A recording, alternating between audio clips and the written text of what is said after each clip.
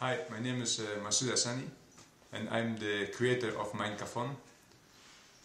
Some of you may have heard about this project. If you haven't, I have designed a low-cost wind-powered landmine detonator. This prototype is based on a childhood toy that I made as a kid in Afghanistan together with my brother Mahmoud. We have set them off in the windy deserts of Morocco and we have blown them up with a range of explosives in order to understand their durability. Now we want to do two things. First of all, we want to improve the prototype to bring it to the next level. Second, we want to bring it to the actual minefield and release it over there. I'm excited that Kafon has generated so much discussion. It's great to see all your design suggestions.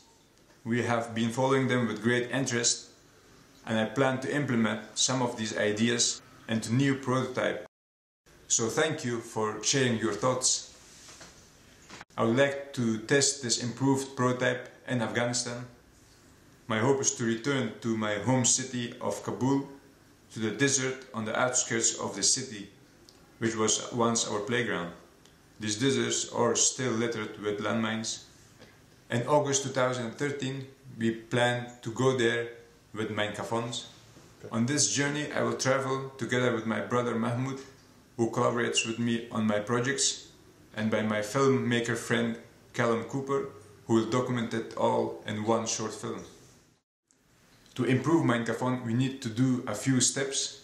One, we need to meet with engineers to improve the design and implement some of your ideas. Two, develop the GPS core so it is as precise as we can make it. 3, create a theme to fabricate it. 4, to take it to the minefield. We believe that this journey will make a significant difference.